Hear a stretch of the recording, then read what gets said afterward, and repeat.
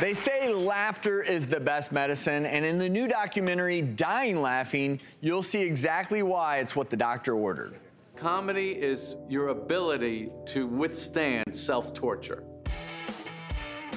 A lot of comedians just want laugh, laugh, laugh, laugh, laugh, laugh, laugh. I like laugh, boo, laugh.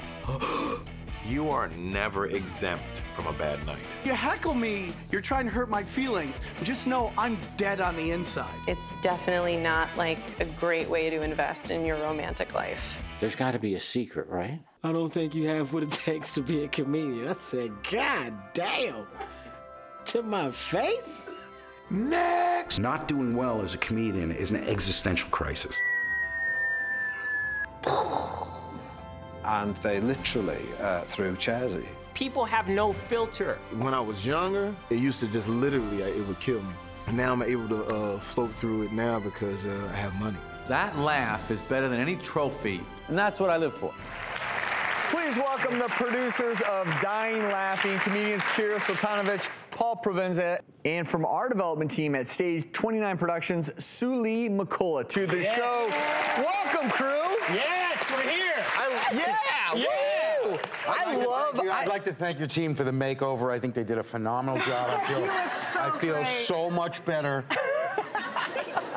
I love how often we're able to talk about where real world mixes with medicine, and we know laughter is such a great thing when it comes to our health. How have you all used comedy in your own lives? Well, first of all, you have to be really mentally unstable to do comedy. That's true. So that's how it fits in. I was actually hoping for a diagnosis here today of why I keep trying to reach out to strangers for love. See, here's one of the interesting things about comedy is if you have feelings of alienation, if you have feelings of insecurity, if you have feelings that you're not like everybody else, you can own that in comedy and make something creative out of it. Share the comedy you get out of it with other people who can relate to the same sorts of feelings of alienation and what have you. But it does come from a thing that we all share, which is this planet is crazy. We're all crazy. I can't even imagine getting in front of everyone and your whole purpose is to make them laugh. But I also love the combination of this documentary, and I know your relationship with Gary Shandling. Yeah, and Gary was a great personal friend of mine. He was a friend and a mentor.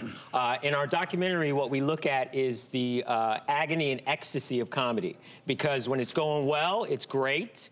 But there are times when it's not going well. Like we all have bombing stories. Well, speak for yourself. Yes. Really? Yes. We have all. Yeah. I was doing a show once where I was doing a show called Stand Up Black America in Scotland. Yeah.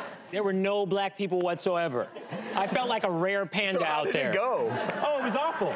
Well, I love how you all try to find the comedic side of life, but in the medical world, I mentioned your relationship with Gary Shandling, and I know cystic fibrosis was a part of this documentary in terms of its purpose. Absolutely. One of the things that we're doing with this documentary is we're raising money for the Cystic Fibrosis Foundation. We're doing special screenings at comedy clubs all across the country.